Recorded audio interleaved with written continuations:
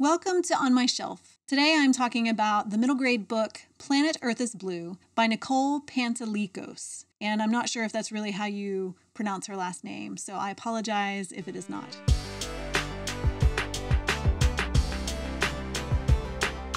Planet Earth is Blue is an upper middle grade book that follows 12-year-old Nova. She is extremely excited about the launch of the Space Shuttle Challenger, so it takes place in the 1980s. She has a sister who has promised to watch this launch with her. Nova is a neurodiverse character. She is nonverbal autistic, and in her life, she's a foster kid as well.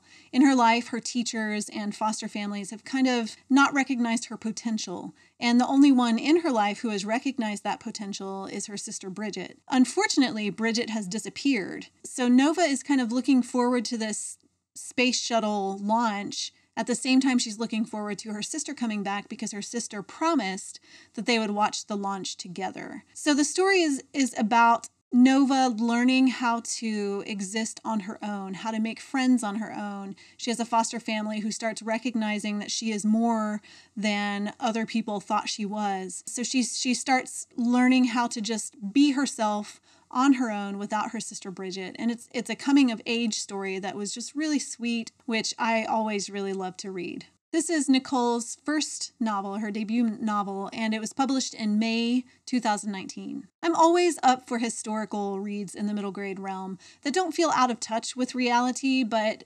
showcase some universal struggles, which I felt like Planet Earth is Blue did a really great job of doing that. Even though Nova is kind of a non-traditional character in that she is neurodiverse, she also had some struggles with family and learning how to love herself that felt very universal. I really loved the character of Nova and the way that Nicole showed her differences and the kinds of ways that her brain worked and the loops that she would get stuck on. I felt like it was a very authentic way of showing a neurodiverse character. It was also a very heartwarming story, and there were places that made me laugh, places that kind of made me tear up a little bit. And it was one of those stories that, regardless of who Nova is, with her neurodiversity, I feel like every kid can learn something from the story, whether it's kids struggling with somebody they've lost, who they love, like her parents, or reconciling memories that they have and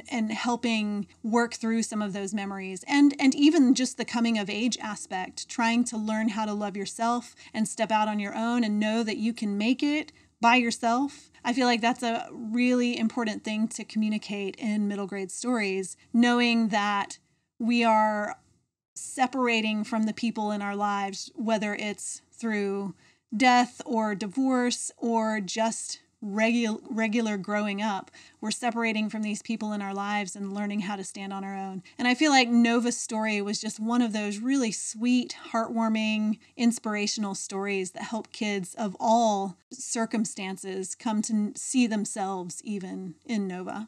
As I've mentioned before, the character of Nova was extremely lovable and just very dear during the reading of this story. Interspersed into the story were memories that she had of her sister Bridget and some of the instances that they were together, some of the things Bridget taught her, some of the ways that Bridget believed in her. And I felt like that was a really, really good thing to round out Nova's character, but also to provide a little bit of a mystery, like where did Bridget go? And so those layers began unfolding as the reader journeyed with Nova through her story. And I felt like it kept a reader engaged and going all the way through the story, if for only finding out what happened to Bridget. But of course, it was more than that. You want to know what happens to Nova as well. The space shuttle launch provided a lot of tension. People who are familiar with the history, they know what's going to happen. But because Nova was looking so forward to this launch, you kind of felt this angst in your soul because you knew that she was so invested in seeing these astronauts go into space, and you know what happens to the space shuttle, and just wondering, how is Nova going to react to this? So it was a really great suspenseful element of the story. I felt like it was used really well. I do always wonder in stories about 12-year-old girls about the period piece. And I know that's a weird thing to wonder about, but autistic girls have periods too, and it wasn't necessarily a missed opportunity, but I feel like anytime we can kind of normalize that part of a girl's life, it just makes it more comfortable for them in the long run. And so even just a mere mention of she had her period one day or something might have been a good addition to the story. But that's just me. I'm just one reader, and I'm always looking for ways to make things like that a little more palatable to the world. What I loved most about Planet Earth is Blue is that readers get to spend some time in the head of a person who is different. I am not nonverbal autistic, and it was really, really valuable to just spend some time in that headspace. And we're always talking about how, especially in the middle grade realm, in the YA realm as well, books are windows and mirrors. So for some, we can look through the window and experience something that we don't normally experience in a day, but we learn how someone else relates to the world, or we see ourselves in a mirror. And I think this book is one of those that's valuable on both sides of that, because every kid today probably goes to school with someone who is neurodiverse. It's very helpful for them in building empathy to understand the way those different brains work. So I felt like it was just a really great representation of a brain that works differently. I feel like it's just critical for young people to be able to have stories like that, and also for nonverbal autistic kids to see themselves in a story.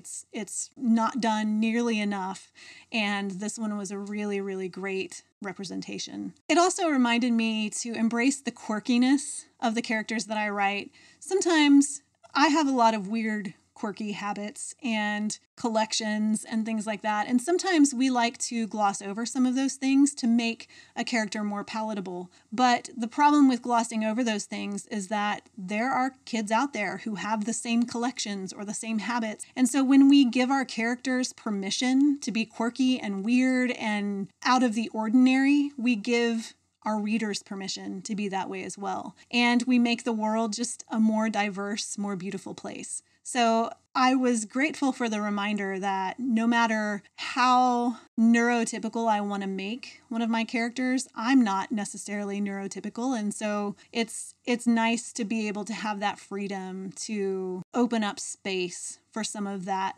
strangeness, if you want to call it that. So as authors, we can let our characters be themselves, because in letting our characters be themselves, we give kids permission to be themselves. That's it for this week's On My Shelf. If you want an author's perspective on books, TV shows, movies, and sometimes even music, be sure to subscribe. Thanks for watching, and I'll see you next week.